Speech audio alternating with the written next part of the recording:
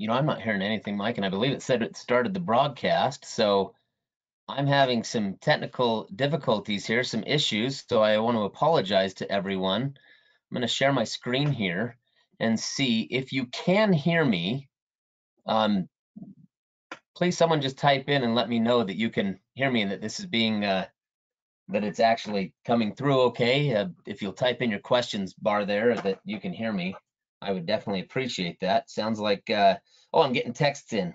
Looks like, let's see, Mike says he can hear me. John says he can hear me and it's painful. Oh, John, brutal. Okay, well, it sounds like everybody can hear me. I think there's some issues with my speakers, unfortunately. Mike, why don't you talk and let me know if you can hear Mike, everybody. Maybe it is only on my end. Hello, can anyone Can hear everybody me hear now? Mike, or is it just me? Hello, hello. Oh, my goodness. Wonder if they can hear. We hear both. Uh-oh. Well, I can't hear Mike at all, so that's a problem. That is going to be problematic, Mike, when you're talking and knowing, and I can't hear you, and but you can hear me. That's going to be very, very interesting, this webinar here. So, I'm going to try one thing here.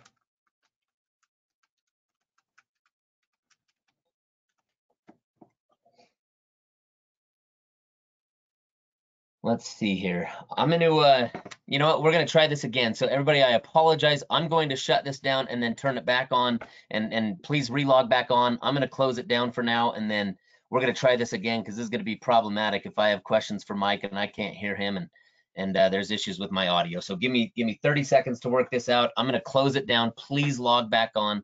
I apologize in advance, but we'll start this over here in about 2 minutes. Thanks.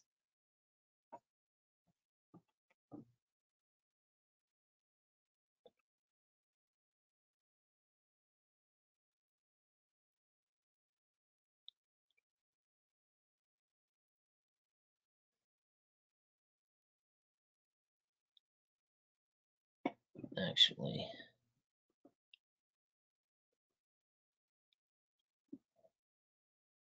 oh, if I end it, that's going to be a problem if I end it. Hang on.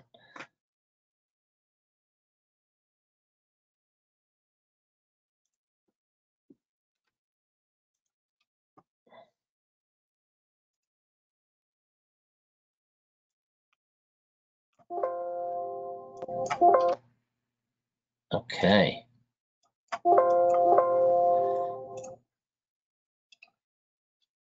All right. Mike, I'm going to have you try to talk again. I think I can hear now. I apologize for the technical difficulties.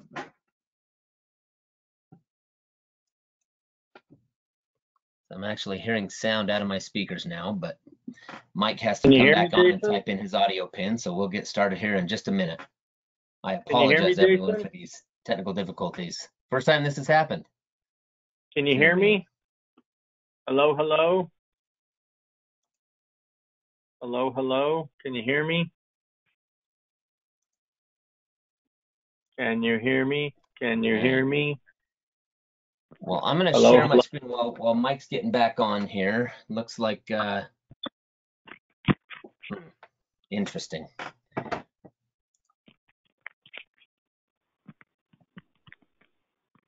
Hello, hello? Oh, cute. I'm getting some real fun comments on this, and this is actually a lot of fun. But it sounds like I still can't hear Mike, but others can, so that's interesting. Well, hello. I'm going to just go ahead and get started here. And Mike, if you have something you want to say, I guess you're just going to have to text me. My speakers seem to be working fine, and for whatever reason, I can't get you through. But we're going to go ahead and get started because I don't want to. If I close out the presentation, then it will. I have to restart and resubmit resend the invites, and so that's not going to work out at all. I don't know what's going on my end, and I apologize in advance. But feel free to type in your questions. This presentation is called Frequently Asked Questions about Reinforced Concrete Pipe and Precast. We're going to go through a lot of the questions that I get asked for my day-to-day job. So my name is Jason Allen. I am with Oldcastle Infrastructure. The Mountain States Concrete Pipe Association is putting on these academy webinars, and a lot of people ask, what is the Mountain States Concrete Pipe Association? Well, we are made up of two main member companies, manufacturing companies, Geneva Pipe and Precast. and Oldcastle infrastructure, in addition to Ashgrove and Wholesome. And what we do is we provide technical assistance for the RCP and precast concrete industry by working closely with engineers, specifiers, inspectors, installers, and we give a lot of presentations. We go to conferences, webinars, we do lunch and learns. We also review and write specifications, help cities and consultants with that. We answer constructability and design questions. And some of the things that we're doing this year, obviously, you're part of this, you're here part of this Mountain States Concrete Pipe Academy. We're doing all of those. So we've had a lot, this is our 10th presentation actually. We've done one each month. And we're going through here as we go through. Here's a view of, if you go to our website at mountainstates.concretepipe.org/academy, we have, this shows you all the upcoming webinars that you can register for. And in addition, you can go back and watch on demand any previous webinars. We also have our Pipe It program, where if you attend 10, so if you've watched all of them now, you are eligible to put the stickers on your button. Just send me a picture wearing it and you'll win a prize. These are the shirts we're giving away. We also have monthly project profiles. You can see those at mountainstates.concretepipe.org/project profiles. And these are highlighting any projects that use RCP, box culvert, precast. And then at the end of the year, we're going to allow folks to vote, and we'll have a project achievement award that we will give out. If you have a project you want highlighted, feel free to suggest it. We would love to have that on our arsenal of projects that we want to highlight on our website. Another thing that we have going is, as I mentioned, I now work for Oldcastle Infrastructure, and as such, we are looking to hire a new Mountain States Concrete Pipe Association director. So if you want to add your name to the list of previous directors in the Hall of Fame, like Randy and myself, feel free to apply and do that. So you can get more information at notyourtypicalengineer.com, or you could just reach out to me. This is my contact information. You can email me at jason.allen@oldcastle.com. That's my phone number up there, 801-540-0334. Or I still have the msconcretepipe@gmail.com address active as well, so you can reach out to me there. Well, we're going to jump right into our questions here, our frequently asked questions. And the first one that I usually get asked is, are you really a professional engineer? And I checked this morning, and yes, I am still active and in good standing according to the Utah State Licensing Board. So yes, that is true. My son one time broke his zip up tie. He ripped it off. He pulled it off his neck, just pulled it down, and it fell to pieces. And he said, well, Dad, you could fix it. Didn't you used to be an engineer? So even my son isn't convinced that I'm actually a PE. So the biggest question right now that we get are, why are lead times so long right now? This is a really big question. I wanted to get it out of the way early in this presentation and talk about it. So why are lead times so long right now? Well, RCP and precast lead times depend on a lot of different things. So right now, we've had three interesting things happen over the last year. The COVID-19 pandemic, obviously. There have been some supply chain issues with rationing on our cement, on steel, on steel shortages, on other different things. So there have been a few supply chain issues, but the real reality of this whole thing is that it's market conditions. I know I could speak for our plant, and I'm pretty sure Geneva will agree to this. We have had our biggest year at Oldcastle that we've ever had this year, because there is just so much demand for pipe, box culvert, manhole, catch basins. The demand is insanely high, and it continues to be so that we are selling more than we've ever sold. So it's not like we're sitting around waiting to get our steel or our cement or our aggregate. We have it. It's just that the market demand is so high right now that it's hard to keep up. And because of all those three things coming together, it's created the perfect storm here. So we're going to try a poll real fast before we move on to our next question. So I'm going to try a poll just to make sure this is working here, and we're going to see it. I'm going to see here, let's launch this one, and we're going to see how many people know. How many classes of circular RCP are there?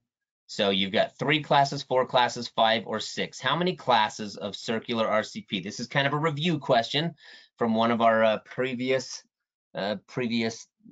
webinars. Our very first one in January actually covered this. So I'll let you, as we're collecting responses here, I'm going to let you continue to vote. Looks like most of you have voted. So I'm going to give you 5 more seconds. 4, 3, 2, 1. All right, I'm going to close that and I'm going to share it with you. And it looks like a majority of you, 2/3, said 5 classes of pipe. That is correct. Now, if you said 6 classes, one could make the argument that there are 5 classes of pipe and then you can do a special design and that would count as a 6th class. But the standard classes of pipe are classes 1, 2, 3, 4, and 5. Well done.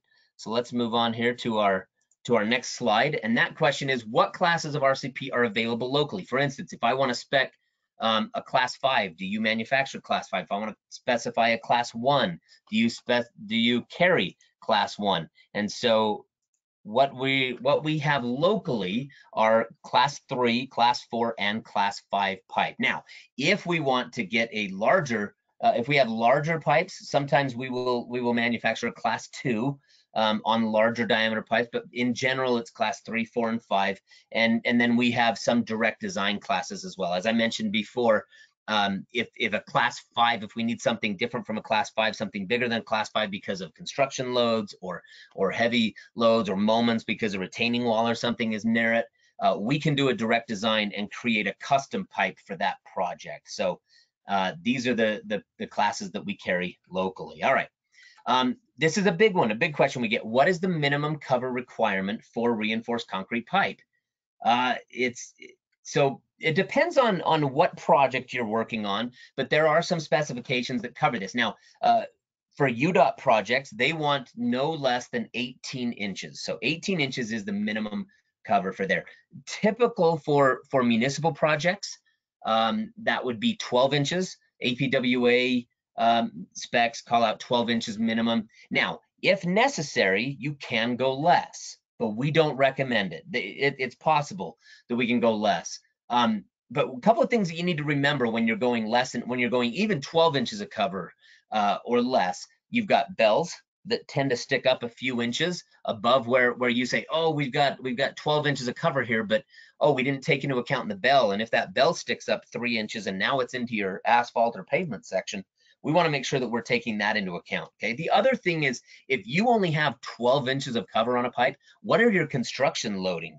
What are your covers during construction? And so we recommend that you have anywhere from 2 to 3 feet covering the pipe during construction at all times. So sometimes you have to, if it's shallow cover, you would have to bring in dirt and fill it up over it. So as you drive over this pipe with the construction loads, it's going to meet those. A lot of times we'll say, well, I only need a class 3 pipe based on this fill, but if it only has 6 inches of cover during construction and you're driving these huge loads over it, we could have issues with the pipe later on.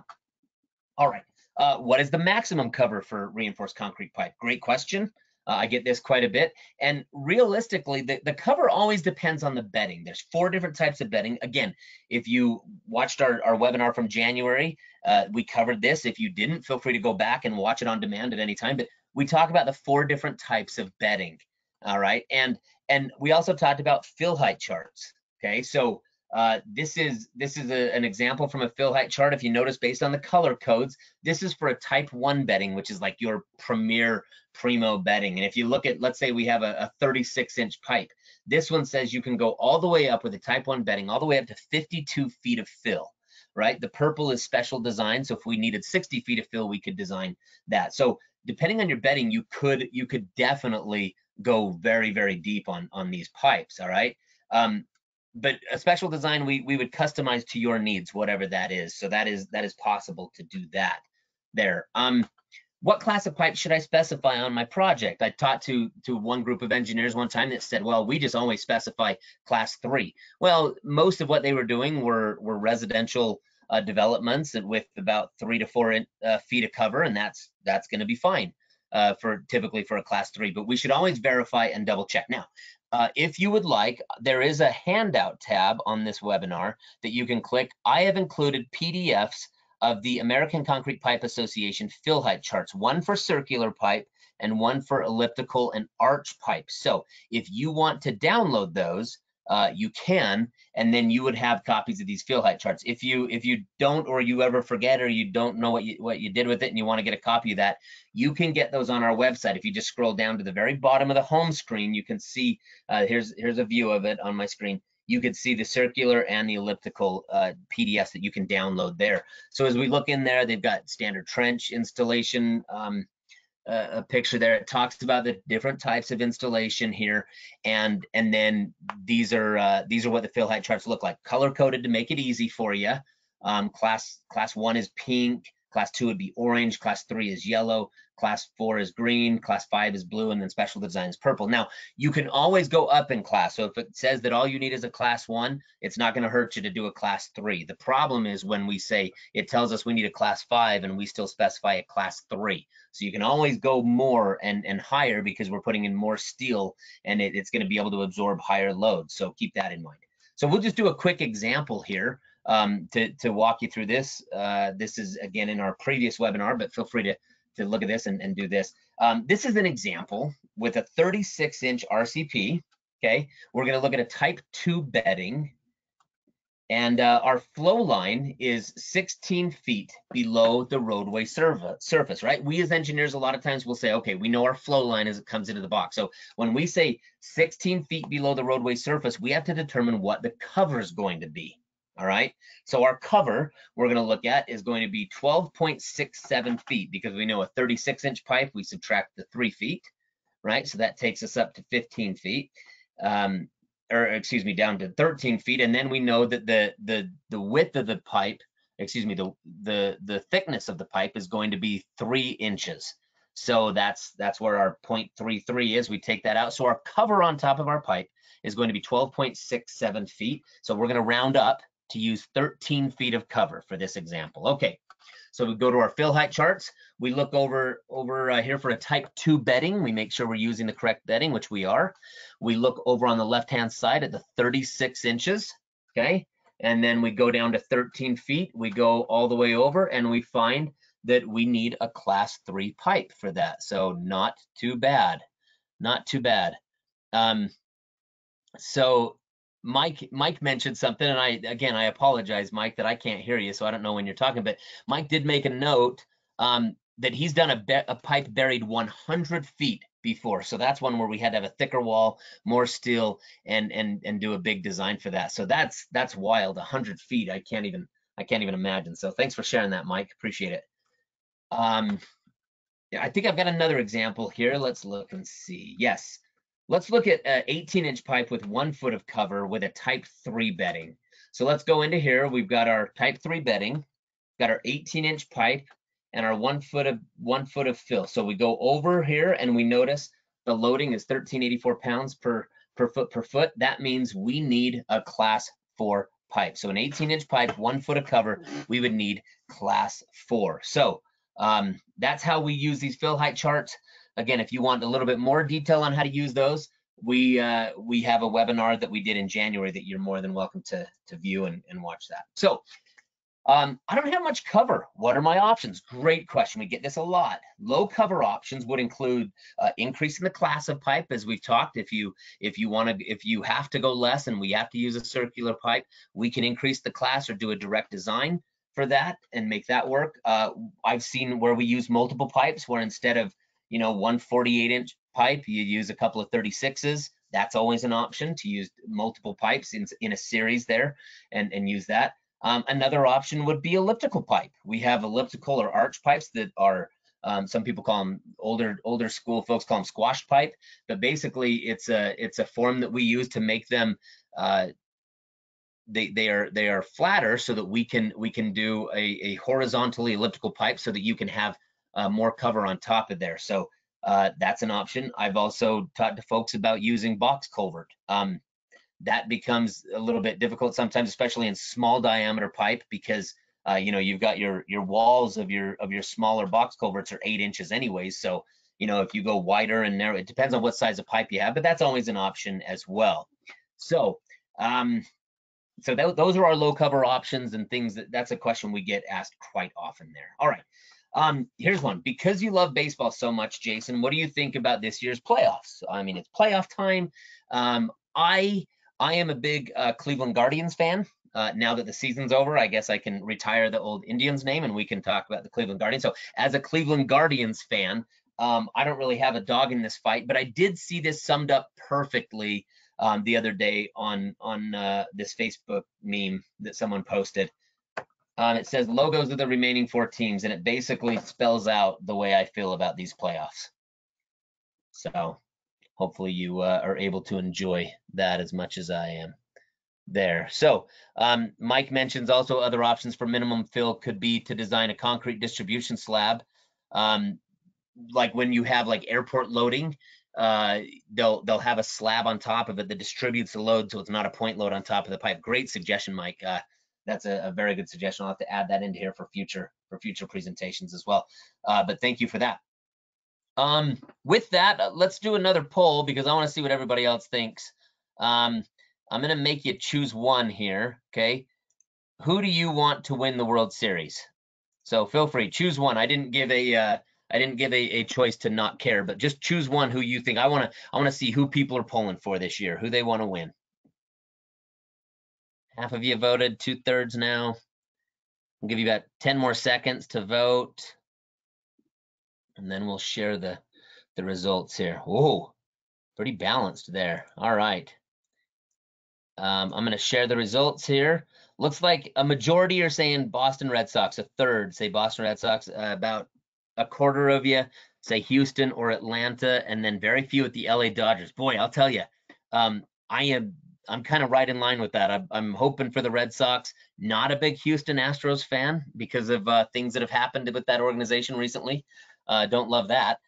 Never liked the Dodgers, and I tolerate the Braves, so I guess that'll work. But anyways, thank you so much for sharing your opinions and feelings there. Let's move on to the next question here. All right, what is the minimum cover for a box culvert? All right, so if we're looking at box culverts, you know, these are our 3-sided or our 4-sided box culverts. Our minimum cover, this is based on a specification called ASTM C1577.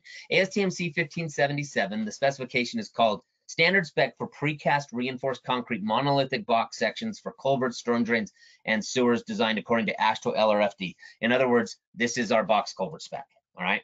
I know that's a lot of words to just say box culvert spec, but it gives you recommendations on where the steel should be placed and how we should do that. I know this is kind of, you know, this is a high level view of it, but what it is it's a table spec that tells you for custom size, or excuse me, for standard sizes, what the cover should be. Now, if you notice on this table here, on the very top line there, it says design earth cover 0 to less than 2 feet. Then we've got one where you have steel, all these steel areas that you put in. You've got 2 to 3, up to 30 feet of fill for these standard size box culverts. So for this specification, it allows you, it gives you what the thickness is, which would be for this box 6 inches thick for a 5x4. You know, and then you can go right up to 0 foot of cover, which means you could drive right on top of this. So you could put your traffic right on top of these box culverts if you have the correct steel. So the minimum cover for a box culvert would be 0. So you could put no cover on top of these and be fine. Now, these are for standard sizes. You can also do custom. So if we have a custom size that isn't fit in this spec, or if we want to change the steel areas based on our calculations, we have structural engineers. Mike is one for Geneva, and then we have Troy Banks with Oldcastle that we can do custom sizes and change the steel areas in that. So we did have a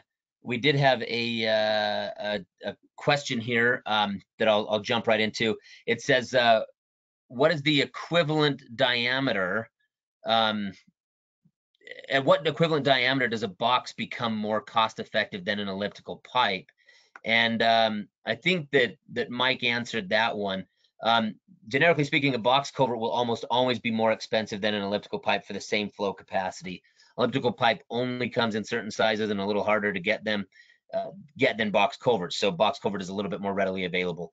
Best thing to do would be to reach out to either of us, either Geneva or Oldcastle, and get some engineers' estimates for you. So we'd be happy to help you out with that. Great question, Chuck.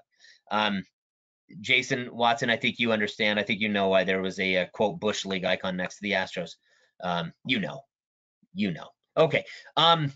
Next, let's see what else we've got here. What is the biggest box culvert that you can manufacture? And Mike, I'm going to ask you to type yours in as well if it's different from what I'm talking here. But for Oldcastle, our maximum box culvert sizes, we can do a combined width and rise of 30 feet. So for example, we can do 20 by 10, 22 by 8, 15 by 15, but that's what we've got. Our width and rise, you know, our span and rise need to be a combined of 30 feet. So that's what the maximum size that we can do in a 4-sided box culvert. Now, if we want like a 3-sided, like we see in this picture here, a 3-sided box, we can do 30 by 10. And so that would mean if you want to do a clamshell where these boxes sit right on top of each other, so you have a 10-foot 30 by 10 on top of a 30 by 10, we could essentially go 30 by 20 in that 4-sided. So we could do that. And Mike, I'll let you type in and let me know if that's what y'all can do as well. So I'll wait to see if you post that while I move on to my next question. All right, the next question is, are you really a registered Democrat? A lot of people are confused by this. They think, wow, Democrats are evil and terrible people, which we 100% are. But they always ask, are you really a registered Democrat? And yes, I am. I'll let this picture speak for itself. This is actually the chairman of the board of directors for the American Concrete Pipe Association, where we were testing out the photos up in South Dakota at the Washto event. So this is yeah, so that's fun. If that doesn't get you to believe in me being a Democrat, I don't know what will. Okay, Mike says Geneva is very similar to what I said. There are options for split culverts though. So if you're close to the 30-foot span and rise and you want to know if we can do it, just reach out to both plants. Yeah, that's a great point, Mike. If there's if we're not able to do, you know, or if we're over that 30-foot, let's talk and we'll kind of figure out what we can do, and we'll see how we can do that. All right. Is gravel okay for bedding or backfill? I get this question a lot. A lot of contractors have pea gravel laying around and they think, oh, you know, can we use this? Now, we talked a little bit earlier about bedding, right? Some of the things that we want to watch for when we're looking at backfill for our RCP is a couple of things. Number one, we want to make sure we're meeting the structural needs based on the bedding of our pipe. And number two, we want to make sure that we're not going to undermine the structure above the pipe. We're not going to undermine our trench or our asphalt above the pipe. So as we look into there, you know, some things we need to consider is, you know, if we're using pea gravel, there's a very high possibility of migration of fines. So if we have a roadway surface above, we want to make sure we address that. Some of the things that I've seen happen with pea gravel and some of the solutions, if there's a lot of pea gravel and we have the structural capacity to do that with the pipe. One thing I've seen is burrito wrapping with the filter fabric to make sure that water can pass through, but the fines won't pass through and undermine our structure. So that is an option if we want to use the pea gravel. Another issue with pea gravel is just there's a general lack of compaction. You know, if you're putting marbles on top of each other, round marbles, you're not going to be able to compact those. And are they going to be able to grip one another? Not really. So that makes it very flowable. That's one of the big issues with pea gravel. Now, the next question would be, what about crushed gravel? Can we use that? Now, one thing you're going to have with crushed gravel is you're still going to have the issue with the migration of fines. However, because it's crushed and it's angular, you do get a little bit of interlocking. Still can't really get good compaction out of it, but at least it's interlocking so that it doesn't flow as well. So if you, some of the people that I've talked to say, well, we don't like pea gravel because when you backfill it into a trench and you dig to work on that pipe, it just flows and runs on you. The entire trench runs out on you, which we don't want to have that. It makes it very difficult for maintenance crews. So there are some issues, but the answer is the short answer is yes, but there's a little bit more of a long answer where there may be some things that you need to do to ensure that you're not undermining the structure and that we're not, you know, making bigger issues in the future with that. Okay. So the next question, should I require any inspection after installation? I cannot stress this enough. The answer to this is 100% yes. You should require inspection after installation. Look, whether we're with the cities, the counties, the state, whether we're a consulting engineer, we as engineers have a responsibility to design these projects and make sure that they're going to last, right? It's the responsibility of the contractor to install those in a way that we tell them to make sure that they're going to last. Now, most cities that I know, that's kind of an issue right now that we're seeing as well, is with all the projects going on. I talked earlier about market conditions and how much is going on right now, how much construction is happening right now. As I talked about that, one of the issues and one of the big concerns is, do we have enough inspectors to watch all of these pipes being installed, to watch all these roads being built, to watch all of this infrastructure going in? That is a big concern, right? And where we don't have someone all the time, most of us, at least, most cities, most counties, most projects do not have an inspector on the job every single second of the day when pipes being installed or when the road's being built. So one way that we can check and make sure that it is being built correctly is through post-installation inspection. Now, I am a big believer in post-installation inspection. I believe it's very important. I'll talk to you a little bit on I really love the APWA spec. This is what the APWA spec is for. This is 330800. Okay, this is called commissioning water lines. This is a whole spec in the APWA spec book that's all about the inspecting of the pipe after it's been installed and what you need to do to pass these inspections and these tests to ensure that you're getting what you paid for. All right. So one of those is the test that they have. There's 4 different tests that they have for storm drain pipes. Okay. First is alignment and grade. So they want to make sure that it is on alignment. It's not skewed. It doesn't kind of move and go up and down and up and down. I'm sure some of you have seen some videos. I have a presentation that I show.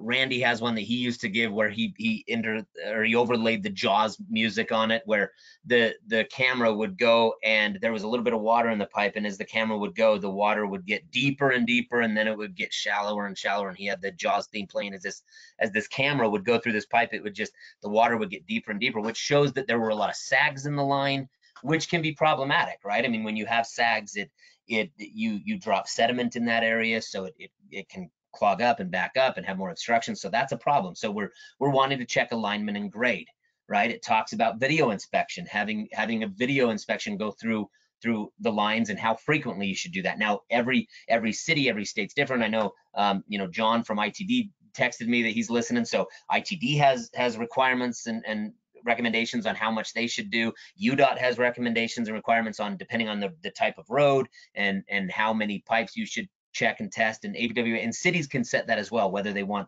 100% of their pipes checked, whether they want 50%, whether they want a random selection or just a certain area. So you can determine how many of those, but this one recommends that we do all the pipes should be video inspected. Okay, there's also a deflection test. Now, keep in mind that deflection testing does not apply to concrete pipe. You're not going to go pull a mandrel through a concrete pipe, and the reason is that concrete pipe doesn't deflect. Okay, concrete pipe cracks. Flexible pipe like metal or plastic pipe, they will deflect if they're loaded too much. So we're checking for cracks on concrete, and we're checking for deflection on flexible pipe. So the deflection test does not apply to the concrete. You're not going to want to. It's a waste of time to go pull a mandrel through a concrete pipe, because if it's deflected, then it's hit ultimate and it needs to be removed and replaced, right? If your concrete pipe is deflected, that means you crushed it and it's no longer structurally sound. So you'll be able to tell that in a video inspection. The other thing is an obstruction test. They want to make sure that nothing's obstructing the flow. Now, this could be from something getting pounded into the pipe. Now, we've even seen like where in a shallow bury situation, and then a contractor came in and put a concrete barrier up above where the pipe is, and they drove these stakes, these steel stakes down into the ground to hold the concrete barrier, and it goes right into the pipe. We're looking for that. Is it being obstructed? Is it going to obstruct the flow or cause any problems? In older pipes, you tend to see like tree roots coming through, especially in like metal or plastic pipes. You'll see things obstructing through, tree roots growing in. We will see it sometimes in concrete coming through the joints, but not as frequently. But there are different obstructions and things that could happen that you need to test for. So APWA has a great specification on this and what to look for. So yes, I 100% recommend that you should do post-installation inspection for concrete pipe. You should be videoing them, because we want to make sure that our products are being installed correctly. All right, that's a big deal for us in our industry. Additionally, we want to make sure that any pipe that goes in, as residents of this state and taxpayers of our communities, we want to make sure that whatever pipe goes in, it goes in correctly, and that we're not going to have to go back afterwards and pay to fix it. And I'm sure most of you on this call can relate to that as well. All right. The next question. Whoops. Here we go. Next question. Jason, I heard you ran for the state legislature. How did that go? Well, I lost. And so thanks for bringing it up and bringing up old wounds. My wife just mentioned to me, so it was last year and then 3 years ago I ran. So I lost not only once, but twice because I'm apparently a glutton for punishment. So my wife brought it up. She goes, do you remember last year at this time, we were like super stressed over the election and it was like crazy and we were working so hard. And I was like, yeah, she goes, I feel like we're even busier this year without that election. I was like, yeah, I don't know how that's possible, but boy, I'll tell you what, it is a relief not having to run for office this year. People ask me a lot. They say, are you going to run for the state legislature again? Would you ever consider running for political office again? And I think that my favorite character from The Office, or at least one of my favorite characters from The Office, sums it up best in this animated GIF. When he's yelling no, that is how I feel all the time. Just whenever anybody asks me, I just want to scream, no, absolutely not. I have no desire to run for the state house again. So please don't ask me to. All right. Oh, this is a big one. This is a great one. Is cracking acceptable? Is cracking in concrete pipe acceptable? Now, remember, we talked about in that APWA spec, it talked about, different tests, and we mentioned that concrete is going to crack and flexible pipe's going to deflect. Now, there is a certain level of acceptability within cracking, and there's also a level of acceptability within deflection. So like, for instance, in deflection in flexible pipe, in like thermoplastic pipes, HDPE, up to 5% deflection is normal. It's fine. It's acceptable, right? Anything beyond that, you start getting out of ring compression, and we could have problems. So we want to make sure that it's anything within that is acceptable. Similarly, with RCP, a little bit of cracking is acceptable. All right, now let's go back to the spec and look at it. Okay, let's talk about what is acceptable. According to this spec, and this is based on our ASTM spec as well. This is our ASTM C76, which is our manufacturing spec. 1/100 of an inch is an acceptable crack width. Okay, that is acceptable. All right, maximum crack width that this spec allows is 0.1 inch, so 1/10 of an inch, right? Anything above that would be remove and replace, or some type of structural fix on that, some type of remediation or repair structurally for anything over 1/10 of an inch. So 1/100 of an inch to 1/10 of an inch is one that needs to be monitored and evaluated by a licensed engineer. Okay. And that's one thing that I have been doing with Oldcastle, that I've been meeting with contractors, and I bring this up because I have been in meetings the last couple of weeks with contractors where and with our sales team and the cities and counties and people, where we're talking about cracks. Like, okay, this pipe is cracked. Is this problematic? Is this not? And so we talk a little bit about that and what that means. So for 1/100 inch crack, this is based on our national ASTM C76 spec. For it to qualify for 1/100 inch crack, okay, which is still considered a hairline crack, mind you, it has to be at least 12 inches long, and it has to be at least 1/4 of an inch deep. So if you take your leaf gauge, your 100th inch leaf gauge, and you can't stick it in 1/4 of an inch, then that does not qualify as a 100th inch crack. It is less than a 100th inch. So it's not even a crack that should register as being an issue. Now, one thing that I have noticed is I talked to a city recently out of state. It wasn't in Utah, and they said, well, we noticed that the cracks were getting worse. And they showed me the two videos side by side. And unfortunately, the first video was, and I asked them for pictures of these, and they just sat down and showed it to me, and I didn't have the picture, so I should have screen grabbed them in our Zoom call. But I wanted to show the difference between the two. And one of them, it's bone dry. The pipes are absolutely dry. They haven't even been in use yet. It was when they were first trying to commission it, and they hadn't connected the storm drain, haven't pulled the fabric out of it. And I mean, this is brand new pipe. No water has run through it. The next pipe was filmed after they had flushed it and washed it, so it was all wet and it was already done. So what happened is the first video, it's dry, and you can see the cracks very clearly. And in the second video, it's wet. Now the cracks, to me, based on all the videos I watched, they looked the exact same. They didn't look different at all. the problem was when the cracks are wet, the water tends to exaggerate the cracks and makes it look worse. So they're saying, look, these cracks are getting worse over time. And I'm like, well, that's pretty rare, because most times your biggest loading comes during construction, which was very clear was what happened here. And then over time, it just, they'll heal themselves, or they'll clear it up. And so I was like, well, I'm a little unsure. Let's keep monitoring them and seeing them, and maybe next time we can get a video when it's dry, because to me it looked like the cracks had not gotten worse. It looked like they had actually gotten better. It was just the water around the crack made it look bigger. So here's an example of a crack here. This one's interesting. I like this one because this is the crack that was flagged. But if you notice off to the right hand side, just to get an idea of how big that crack is, that Oldcastle logo there is 1 inch. Actually, the whole thing is 1 inch because it's an 18-inch there. So that whole thing is 1 inch. So when you look at how minimal that crack is, it's very clear that Oldcastle 18-inch, if that stencil is 1 inch, then that crack is very small. That's definitely a hairline. So that wouldn't be an issue there. This is a video. I'm not sure how well you can see this coming through. It's going to be a little choppy, but if you notice here, I'm going to stop it right there so that you can see.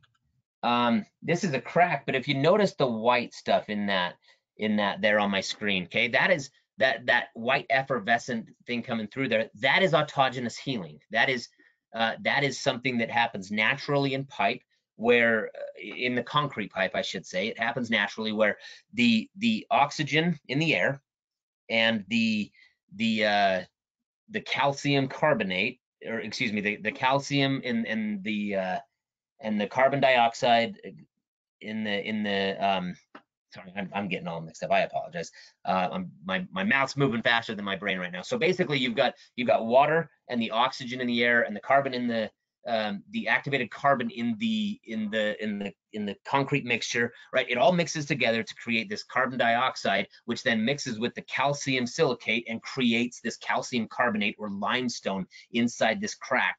And it'll seal itself in that crack, and it'll automatically stop leaking. So in smaller cracks, anything under 0.05 of an inch or so, this will happen when it gets wet.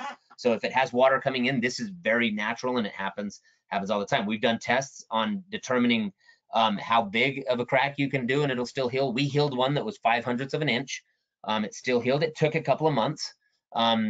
For some of the smaller ones to heal, the 0.05, it took about 6 months for that to heal before it stopped leaking.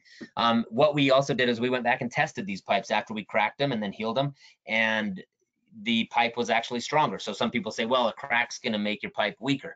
Well, once it heals autogenously under the presence of water, it actually makes your pipe is stronger. It deload tested higher than that. So that's kind of interesting. Okay. Next question, is there a national specification for evaluating cracks in pipe? Oh, that's a great question. That is a great question. There are actually two. Mike mentioned one here, and I'm not gonna reference that one in this one, so I'm glad he brought it up. AASHTO Spec R73 gives exact specific details on allowable cracks, repairable cracks, and rejectable cracks. A great spec to have in reference if you deal with concrete pipe. Now, AASHTO R73 is mainly for us as manufacturers, and when the pipe is delivered to the job, right? So so when you're watching it and reviewing it, and we're saying, okay, we can repair these ones, we can't. So that's before it goes into the ground. Now the big question is, what about pipe that has already been installed? Is there a national spec for evaluating cracks in pipe? Now, 5 years ago, the answer would have been no. So this is a relatively new specification that came out, and I want to share it with you. And we're not going to go into too much detail on it because I have an idea on what I want to do with this specification. But so Mike talked about AASHTO R73, great reference spec, a good thing that we should have when we're dealing with pipe. But this is one that is relatively new. I mean, this is less than 4 years old.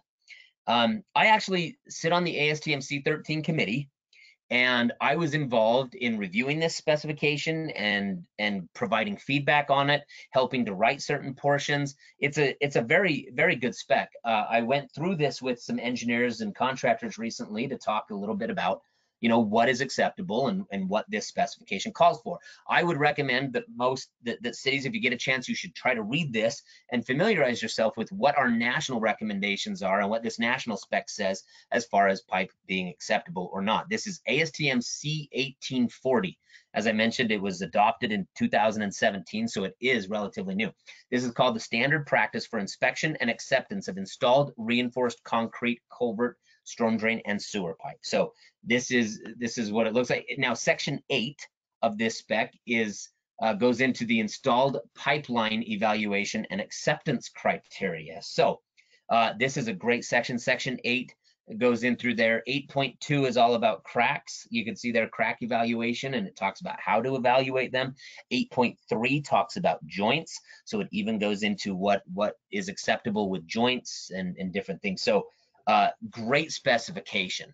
Okay, this is one that I don't want to do it any disservice, so I'm just going to mention that this spec is available, ASTM C1840. However, I think this would be a great topic for a future webinar. So my last poll question, I'm going to launch it. Would you be interested in a future webinar all about ASTM C1840, where we really dig into it and go into the meat and potatoes of this specification? Let me know if this is something you would be interested in, if this is something that you think would help you in your day-to-day, and if so, then we will probably look at doing something like that.